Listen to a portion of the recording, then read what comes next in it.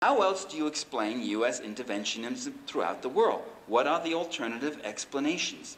That the United States has gone in to defend democracy?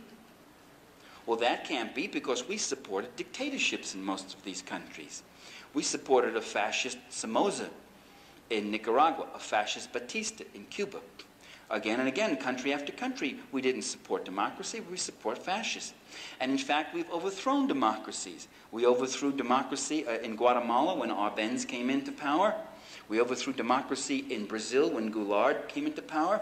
In each one of those countries, different leaders, different countries, different histories, different languages, different cultures, but they all had one thing in common.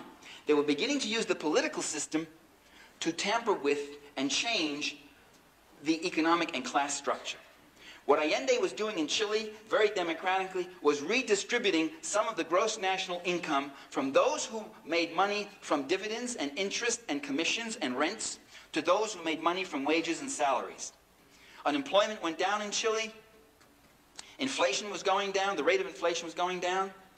Buying power was increasing for the ordinary people. Popular consumption was increasing. The level of living was bettering in a modest way for the people. Every child in Chile was getting a half a liter of milk under the Allende regime. And when the fascist Pinochet came in, that was one of the first programs he abolished.